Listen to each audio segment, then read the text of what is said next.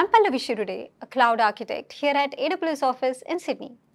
Today I'm going to show you how to create an AWS Lambda function that can run queries in Amazon Redshift. So let's get started.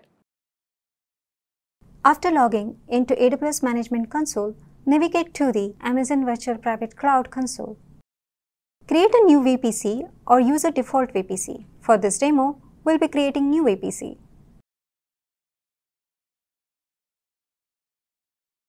Navigate to the Subnets section from left panel on VPC console. Here, we'll create a private and a public subnet.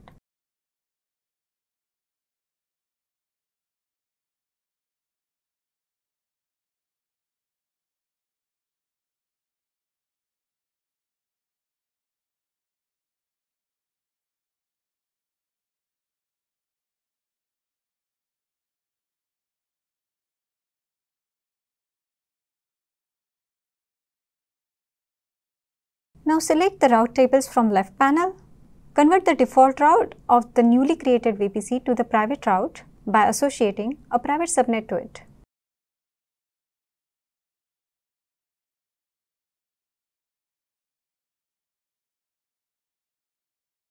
Now create a new route for public access and then associate the public subnet to it.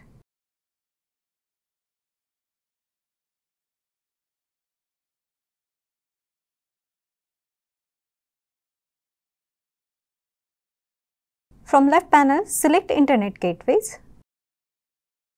Create a new Internet Gateway and then associate the gateway with the newly created VPC.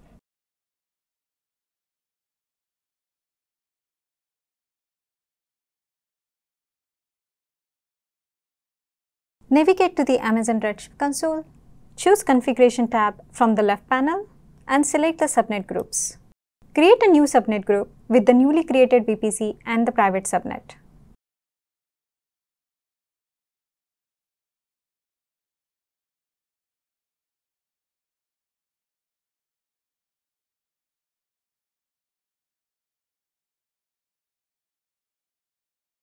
Create a new Amazon Redshift cluster, then launch it into the newly created subnet group with the database dev. Use the default user AWS user and enter a password.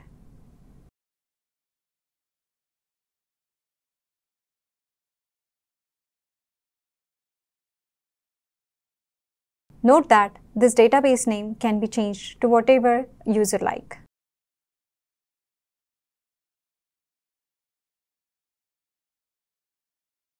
Navigate to the AWS Secret Manager console and choose Store a New Secret. Select Credentials for Amazon Redshift Data Warehouse and then provide the username and password that you created earlier.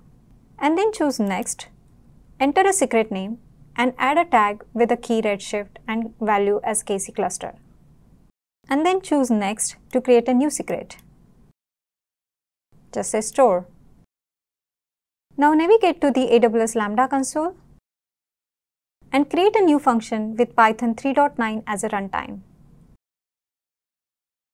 Use all other default settings. Paste this code to create the Lambda function. You can find the code in the article linked in the video description. Navigate to the Configuration tab and then select Permissions. Choose the IAM role to open the IAM console for that Lambda role. Select Attach Policies from the Add Permission drop-down list. Then add Amazon Redshift Data Full Access and Secret Manager Read-Write Access permissions.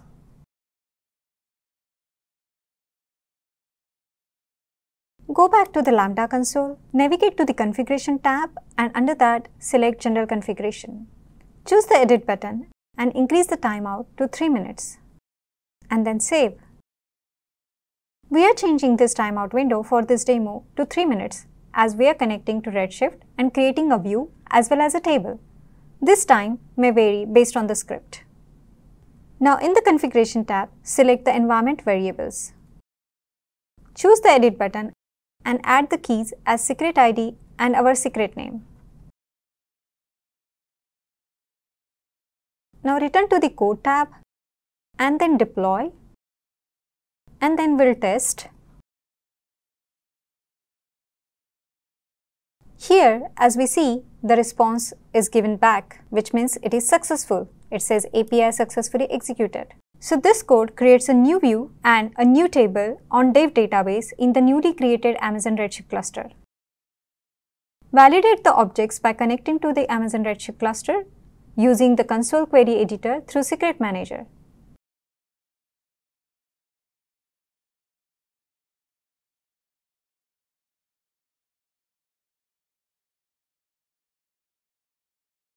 As we see, this new view has been created as well as a new table has been added. So now you know how to create AWS Lambda function that run queries in Amazon Redshift. Thanks for watching and happy cloud computing from all of us here at AWS.